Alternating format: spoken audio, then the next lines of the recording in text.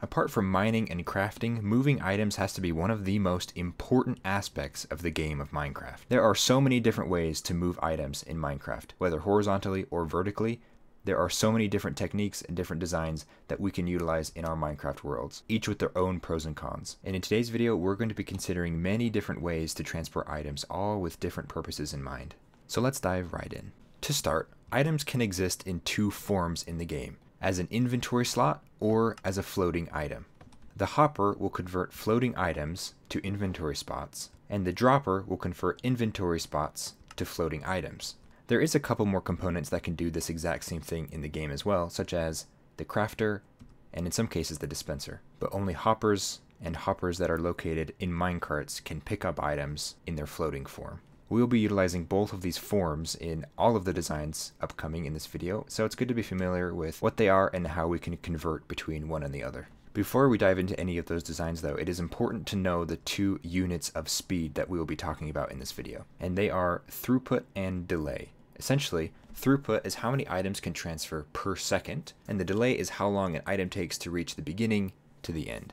The computer networking industry kind of brought up these two terms as a way to measure the speed and efficiency of information transfer.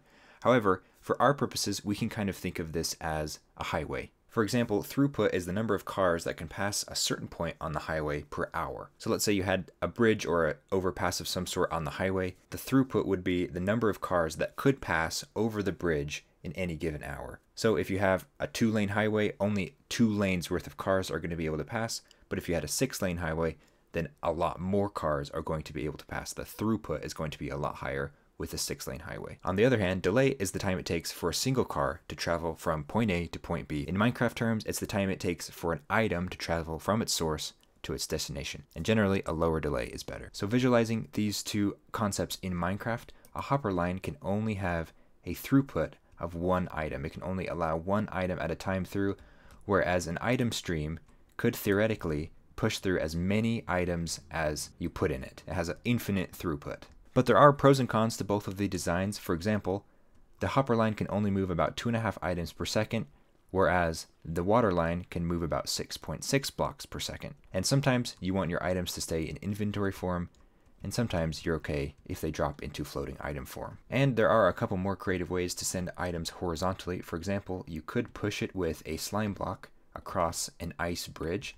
That moves at about 15 blocks a second at first, and then slows down and stops at about 32 blocks away. So if you need to send your items really fast, about 32 blocks away, this is a great option. Also, for the nether, this is a great option as well, because obviously water doesn't exist in the nether, so you'll have to resort to using these kinds of measures to transport bulk items in the nether. This design, again, has a theoretically infinite throughput. You can push as many items as you can fit on the singular block on the ice bridge. So if you're worried about throughput, go with this design. If you're not, the minecart system actually provides a great way to transport items. It has a delay of about 8 blocks per second. That's the max minecart speed in Minecraft. And the throughput would be as many items as you can fit in the inventory of the minecart. Something to keep in mind with minecarts, you will probably have to load and unload using standard hoppers. That's the only way to get items in and out of minecarts, so you're restricted to the restraints of standard hoppers. However, hopper minecarts do load at 4 times hopper speed, which is nice. Now that we've gone over a couple ways to transport items horizontally, let's dive into some vertical transportation. Starting with the downward direction. The easiest way to send items downward is just with a tower of hoppers like so. One interesting thing about hoppers though is that they both push and pull items from the top and bottom respectively. And because of that, your hoppers in the middle can be facing in any direction and items will still make their way all the way to the bottom because the hopper underneath is still pulling the item from above despite the hopper being pointed in a different direction. So if I were to go back to this original design, if I were to put a stack of items in this middle hopper, you will notice that 2 items at a time are leaving. And that is because the middle hopper is pushing items at the same time as the bottom hopper, this hopper down here, is pulling items. Whenever I have a tall stack of hoppers sending items downwards, I like to alternate every other hopper with a different container block. In this case, I'm using the decorated pot, but any container block will do.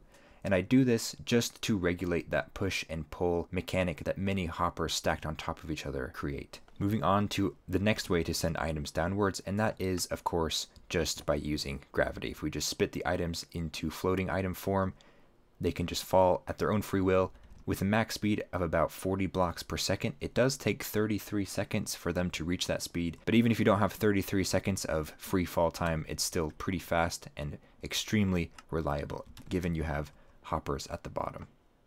If you were to send your items into a wall of honey, they fall at a rate of about 5 blocks per second and will stop if they hit any other full-size blocks, because technically honey is a little bit smaller than a full-size block. As you can see here, the hitbox of that smooth stone item is resting right on the corner of that glass block right there.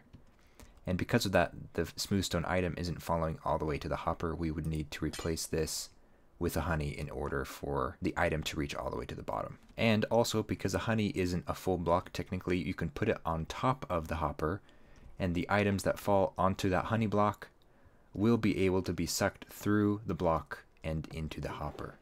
The same thing goes for mud blocks as well. But if you don't want to use partial blocks, you can also use a full block with a hopper minecart on a rail, and that will be able to suck blocks not only through partial blocks, but also through full blocks as well.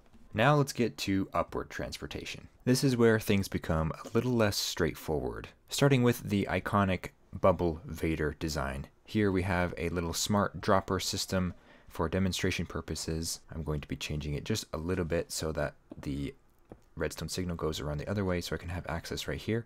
As you can see, when I put items into the dropper, the signal goes around and activates it, spitting out all its items. With soul sand underneath the water sources, we have a speed of about 11 blocks per second, and if you remove the soul sand, it becomes significantly slower, smoothing out at about 2 seconds per block.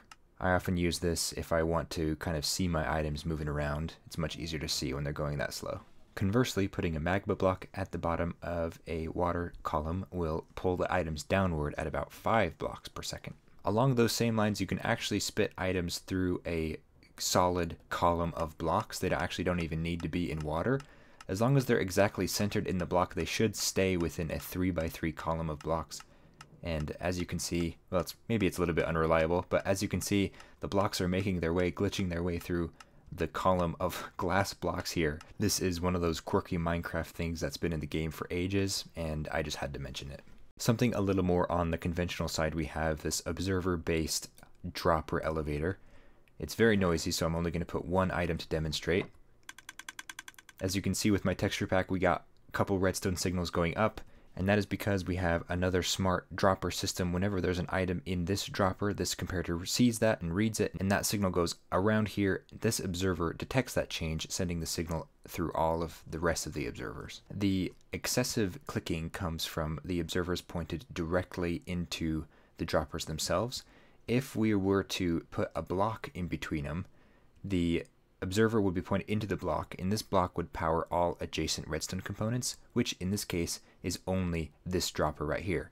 So on this design, because it's pointing straight into this dropper, it is powering this one, and this one, causing all the excessive clicking. So whenever I build observer-based dropper elevators, I always lean towards this design because it is a lot quieter at the other one. Well, it has a little bit of clicking at first, but from then on, it is very quiet.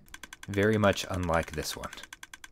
Both of these designs have a delay measurement of about 10 blocks per second and a throughput of only one item at a time. And that brings us to my favorite item elevator design in this whole list. It moves items at about 10 blocks per second, is completely silent, and is relatively cheap to build in survival. And best of all, it's easy to understand. Simply all that's going on is whenever there are items in this dropper, this comparator detects that, which turns off this torch. Because there's an item in these two hoppers, when this torch turns off, it starts to bounce back and forth between them. Every time the item is in this hopper, this comparator reads that, sends the signal into this block, which turns off this torch, and sends the signal all the way up the torch tower. And the torch tower is what activates each dropper. Ever since I discovered this design, it has been my absolute favorite, and I've used it everywhere I need items elevated. There are a couple miscellaneous ways to transport items. For example, the allay is a creative way to transport items. It can hold up to a stack of items, whatever item it has in its hand, and will always deliver them straight to the player. or whichever player gave it its item in its hand. Or if there's a note block playing nearby, it will deposit the items close to the note block. Another fun way to transport items is with slime blocks like we talked about before, but you can also launch them vertically, and all items in their floating form are very bouncy, apparently. And of course, the honorable mention is the copper golem, which technically at the time of this recording isn't in the official game yet. It's in the betas and it's in the snapshots, but I'm very excited to see how the copper golem will assist us in moving items from point A to point B. So that should do it for item transportation and elevators in Minecraft. I really hope you learned something new today. Thank you so much for watching, and I'll catch you in the next one. See ya.